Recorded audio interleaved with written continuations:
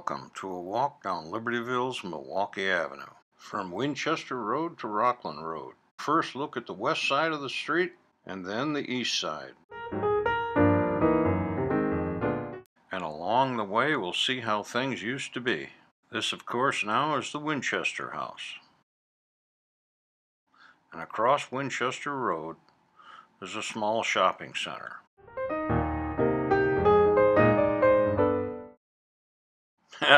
I think this used to be down by Lake Manier years ago.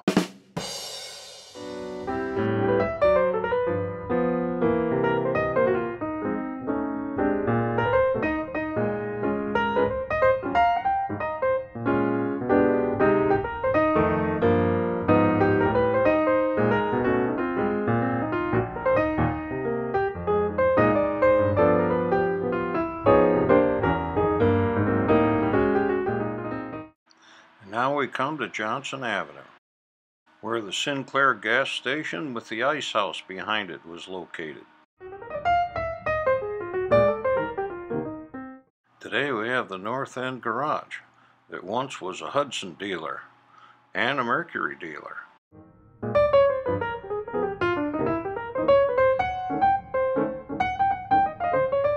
Then we come to where Paul Duba Plumbing used to be and where they lived. To the left and behind Duba's Plumbing was Van Hackey's feed store.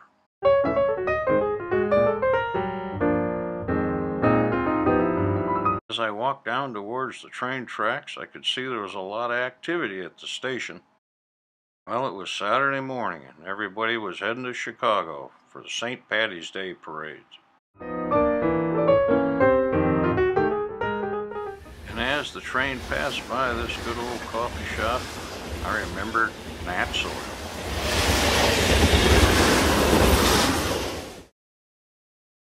Some poor fellow got killed by a bear back there years ago.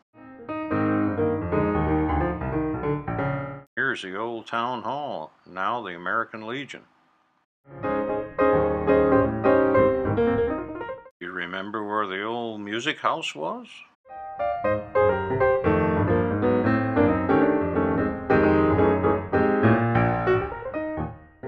McRandy TV once occupied this spot.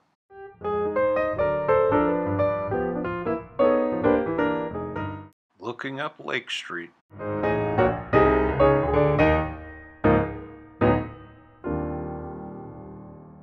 Now the Egg Harbor Restaurant. It used to be Chet Flagg and Henry Soat's Standard gas station, and then Bernard Chevrolet Oldsmobile.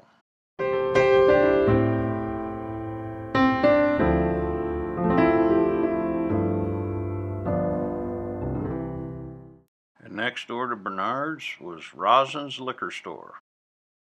I remember Dad bringing some venison here for cold storage. Tony Abadessa's Shoe Repair.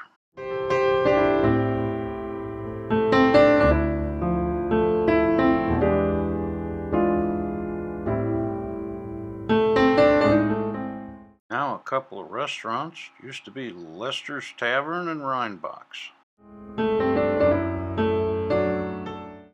Now a look back to Bernard's. And from old Lester's we cross the alley to Smith's Shoes, where you could watch your toes wiggle in the fluoroscope.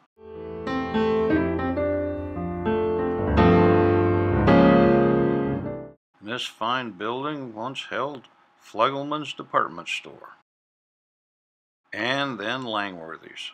The men's department, or south end of Langworthy's, was once occupied by Taylor and Seiler.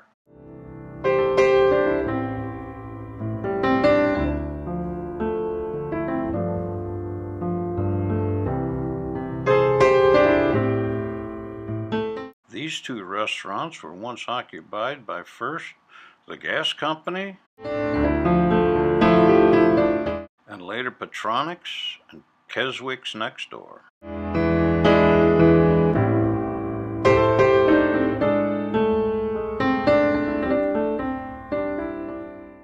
In this picture, left of the bank, you can see Scotty's Restaurant. It was once a Cardinal bus line stop. Scotty's later became B-Lots, and then Titus Brothers was on the corner.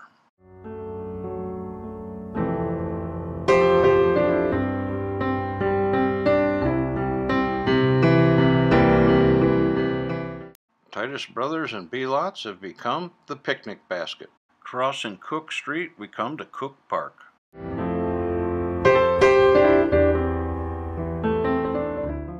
And the Cook Mansion, with the library behind it.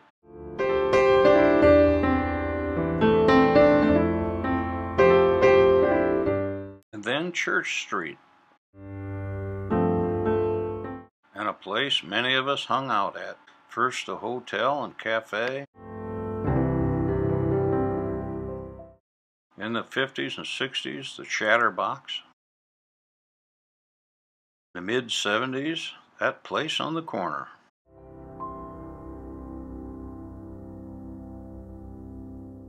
Then we come to the new Mickey Finn's. There used to be Kruger Motors.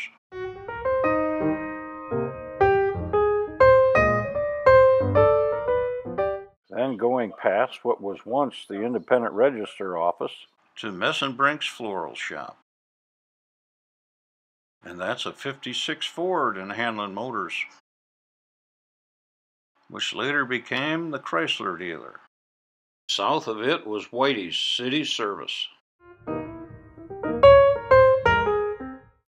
across from Broadway is the PNC Bank. And here you can see the City Service Station and the Phillips 66 on the corner of Maple.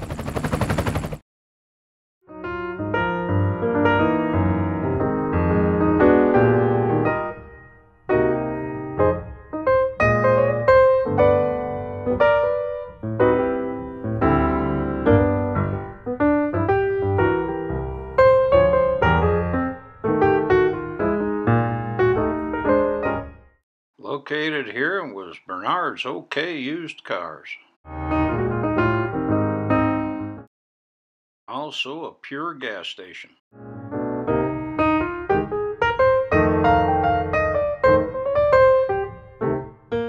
Al and Tony Cavalier's bowling alley was here.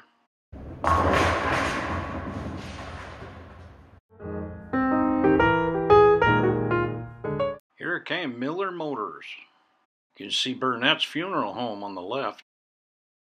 It then became Miller Kruger.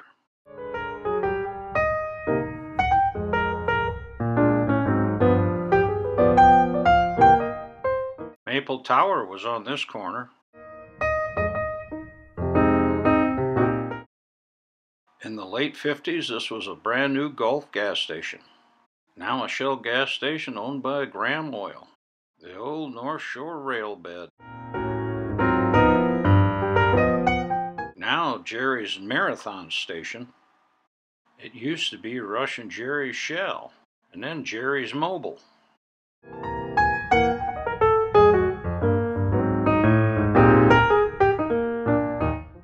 Across Sunnyside is the APS Auto Parts, where Inger's Buick used to be located.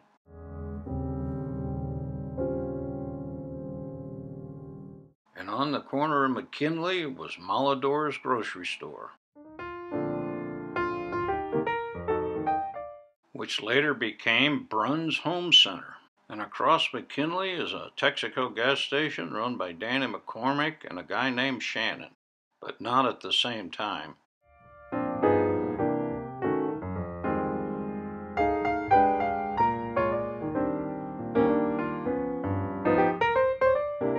Located between these buildings was the Tasty Freeze, owned by the Josephsons of Libertyville Coal and Ice.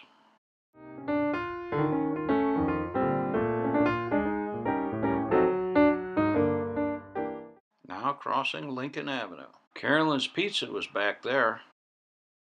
Now a Japanese restaurant, used to be Proctor's Floral.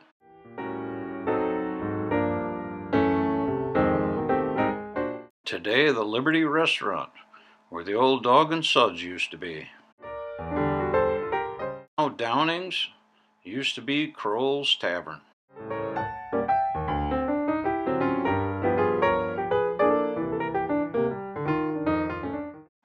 moving on to the corner of Rockland was Kroll's Standard gas station. I believe it was Vicks.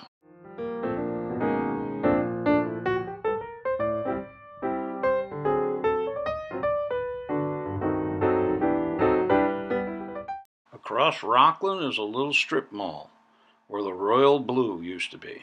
And now back across the street for our journey north. The Dairy Queen on Rockland Road.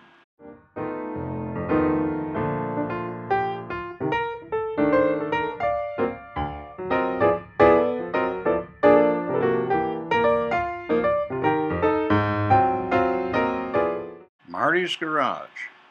Used to be Dick Gratz DX.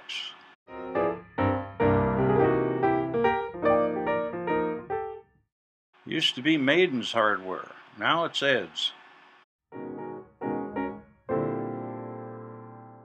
And the site of Rudolph's Drive-In.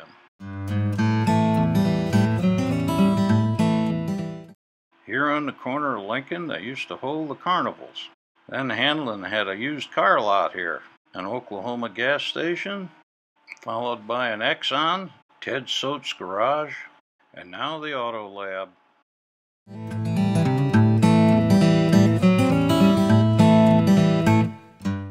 In a garage behind this house, Tom Hoskins and Charlie Gayhart showed me how to smoke.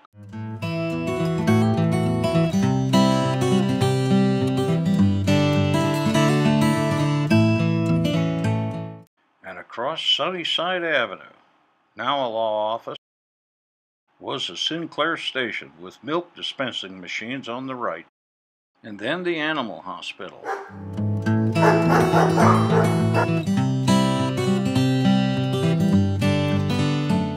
Here was the North Shore train station, here in about 1905. And this in the 40s.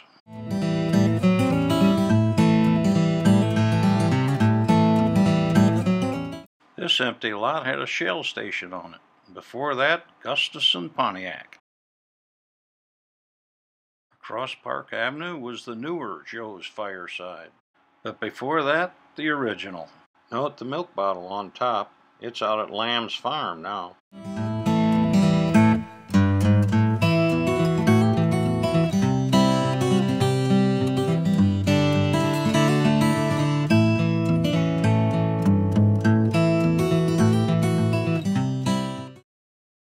The National parking lot was our hangout. I remember once after big rain the roof caved in.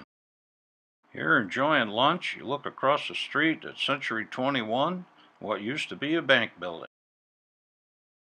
Before the bank was Berry Insurance Agency on Hurlbut Court. Where St. Joseph's Catholic Church now sits was Phillips 66.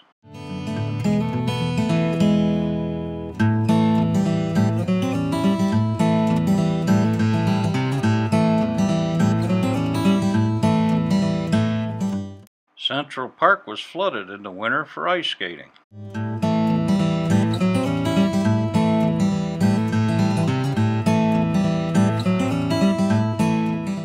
On this corner was J.C. Roos.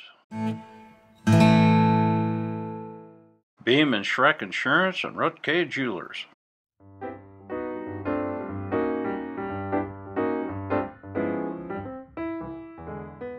Paul's Barbershop and Von Drasik's TV.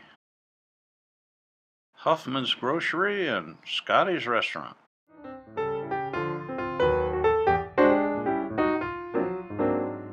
The Public Service Building.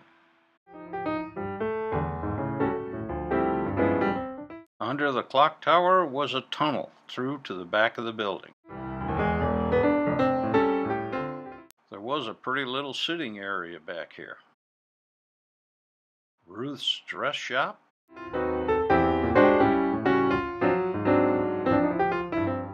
I'm sure glad they removed that ugly front. It looks a lot better now. Taylor's and then Wilson's Drugstore. And moving across Church Street. Jay's Shoes and Julian's Men's Store. Parkside Liquors, The Cleaners, and Flag's Bar. From Flag's to Mickey Finn's and now to O'Toole's. This was the alleyway between Flag's and the A&P. It became Arden's Furniture, and I hear soon to be an Indian motorcycle shop.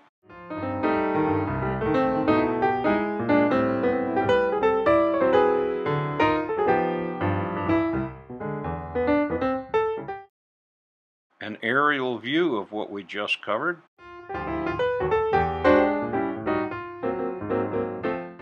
And now let's make our way across Cook Street to what was Thompson's and Skank's Hardware.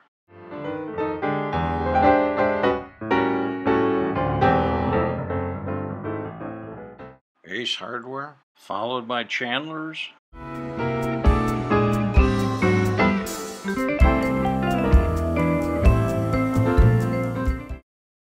Factor's Women's Clothing and the Newcastle Hotel. On the right side of Factor's there was an alleyway.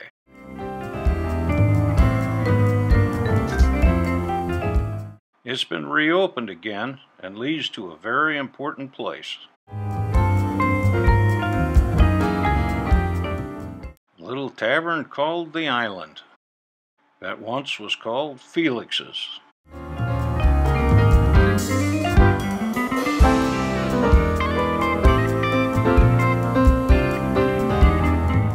In this section used to be Woolworth's. In the 20s was Flag's, Liberty Theater, and where the people are, the post office.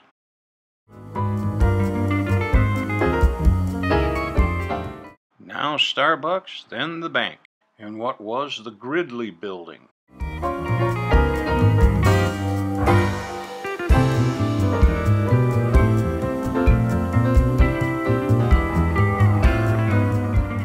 Crossing School Street.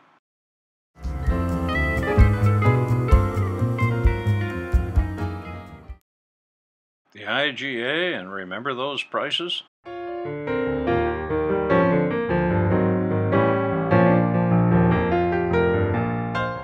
IGA became Wiles Woman's Store, Schwant Real Estate, Sporting Goods, and Clavy's Hardware. Then came the Liberty Barber Shop, Western Tire and Auto, and Gibson's. And the Liberty Barber Shop today.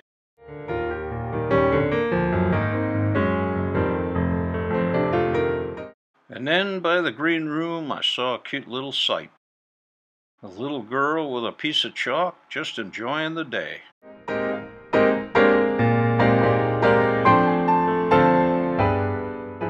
She was making pretty colors in front of what was once Lund's Restaurant.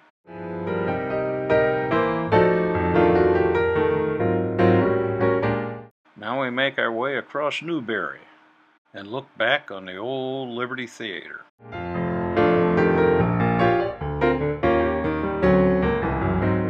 The current Marathon gas station used to be the old Clark gas station, and the attendant would wait on you for cigarettes.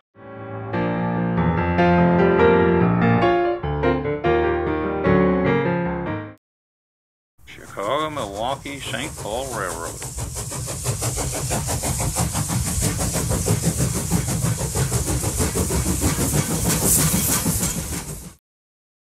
And this little building used to be the site of Mario's Pizza. Stop in and look at the floor Mario laid. Bike shop now, this used to be Taylor Furniture. Across Apley Avenue, this business used to be Sid's Super Service.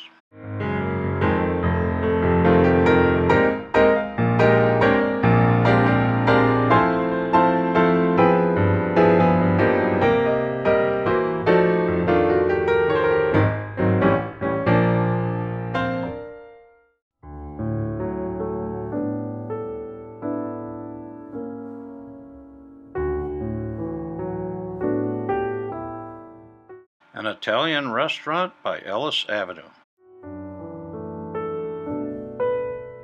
Currency exchange.